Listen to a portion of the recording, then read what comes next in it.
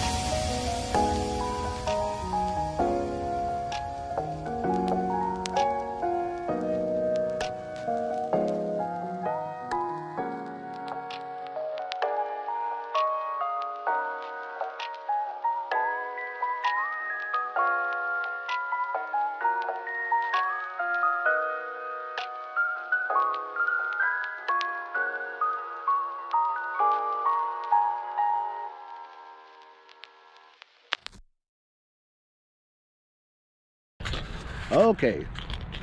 Here's that.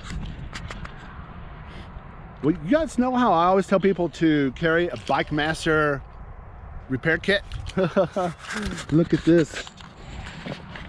Man. Some kind of wire stuck in there. So I'm gonna just so I'm just gonna try to ride on it home. I just live a couple blocks from here. But if I was shit out of luck, or if it does pop, this will help me glue it in, repair it. So that sucks having that hole in there. But that's another reason to carry this Bike Master kit. It's I'm gonna show you guys real quick. So you've got these CO2 cartridges and the glue and a little pump to reinflate it. So highly recommend it. All right, well, I should be able to get home no problem, and got a little bit of flying done. I went ahead and tested max altitude at 400. If you're within 400 feet of a structure, you can fly up to 400 feet higher than the structure. You can go like 800 to 1600 feet. So, but out here, 400 max, there's no structure. So it's kind of complicated. All right, I'll talk to you later. Bye.